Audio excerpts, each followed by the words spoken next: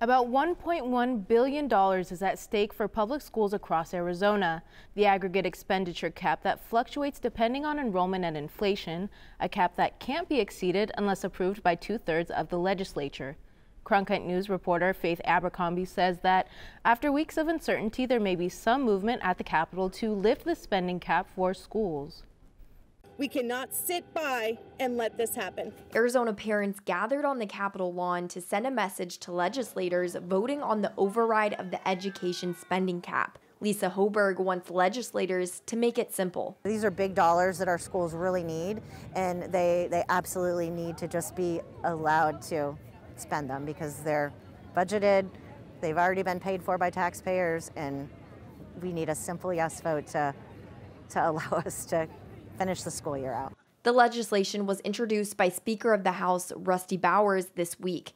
It passed the House Tuesday with bipartisan support. I'm grateful that we could be here to make it official and let this money go so that they can enjoy it and put it to good use. This small victory comes after weeks of uncertainty as Republicans waited to lift the cap, even though in the past it was a routine matter. Superintendent of Public Instruction Kathy Hoffman says the cap needs to be repealed permanently. To me, the cap is very outdated and should not be holding back the students of today. Parents like Claudia Armadera say they still fear cuts that could impact teachers, extracurriculars, and transportation. You're just running around thinking, what am I going to do next? Am I going to focus on transportation? Am I going to focus on my job so I can, switch my job hours so I can pick up my daughter in time? The bill needs to be approved by the Senate before moving to the governor's desk.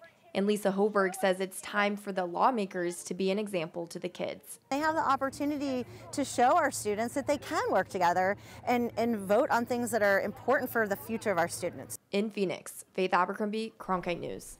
Senate President Karen Fann says passage through the Senate is more difficult because one lawmaker is out on family leave. 5 Republicans will need to join with Democrats for the bill to pass the state Senate.